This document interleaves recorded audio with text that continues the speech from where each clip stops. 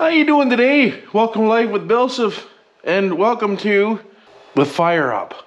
Last night Dennis stopped by and me and him had a tough time finding top dead center, but we finally gave up on her for the night because the battery wouldn't charge and this and that and the other thing. Just got frustrated last night, so I gave up. Come back out this morning and refreshed myself and pulled the spark plug back out, and we located everything we needed to locate.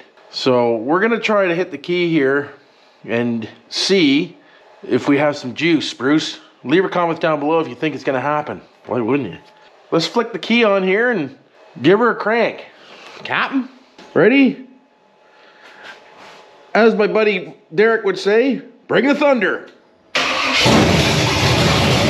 yeah, we did. Listen to her, boys.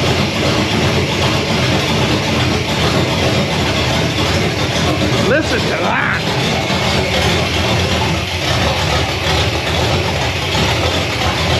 15 pounds of fuel pressure.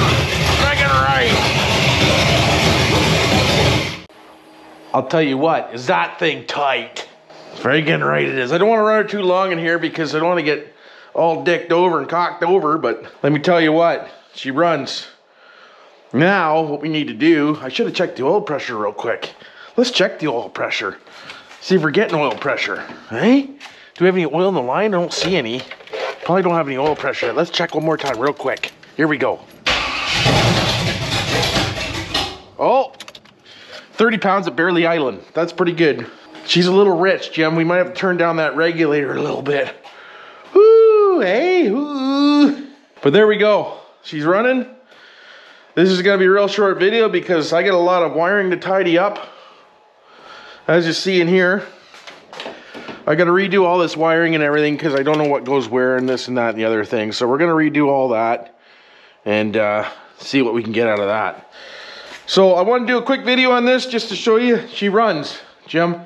So we'll get her all buttoned up, get the collectors in, and then we'll break her in together. Leave your comments down below if you want to see the break-in, and we'll see you on that one.